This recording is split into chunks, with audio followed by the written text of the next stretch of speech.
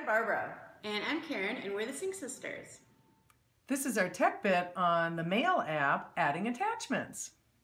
So a lot of people want to know how to add attachments into the Mail program, Apple Mail program, when you're using your mobile devices.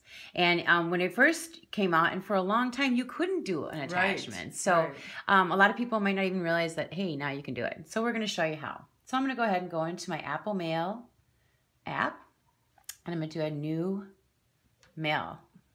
And when I go down here in the body, insert my cursor there to type, we're going to show you there's two different ways you can do it. It depends on what device you're on. We're on a glorious Apple iPad Pro, right, that my sister has.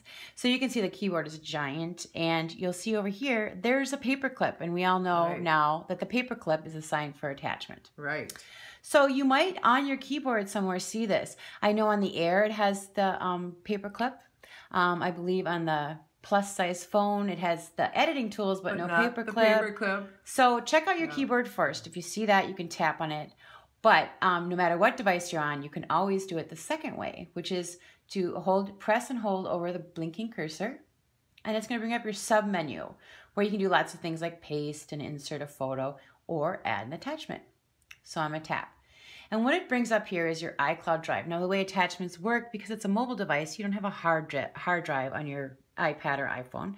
And it's not accessing your computer, but it's accessing any kind of drives that you have. Any cloud devices, any right? Cloud, and it's going to come up with iCloud Drive first, because it wants you to use it. Because it is Apple's superiority, right? That's right. But so here's iCloud Drive, which we do have some things on, but you can always tap on locations, and what it's going to bring up is any other drives that you have. And you can see that we are drive crazy, right? We are driven, you might say. Because of all these tutorial videos we're doing, we've pretty much got every drive covered, and we've used them all.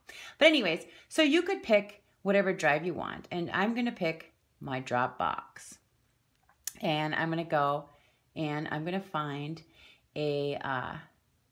it was in the one before that. The one before it. We had one. MAR training. The one that some of the attachments takes a while to download. So there. I just went out to the drive, found it. There's my attachment. Yeah, and you attached a PDF file, which is great. And you can attach PDFs, you can attach pictures, doc files, whatever it is, you can attach it. Yep. So that's how you attach. Did you have anything else to say? Well, there's another way of attaching too, which we said on the keyboard, which is a paper clip. So just tap on that so they can see it brings up the same thing. Right. Takes you to the same place. Takes you up to the same place. Yep. So that's how you can add an attachment to your email. Thanks for watching the Sync Sisters Tech Bit. And please subscribe to our channel.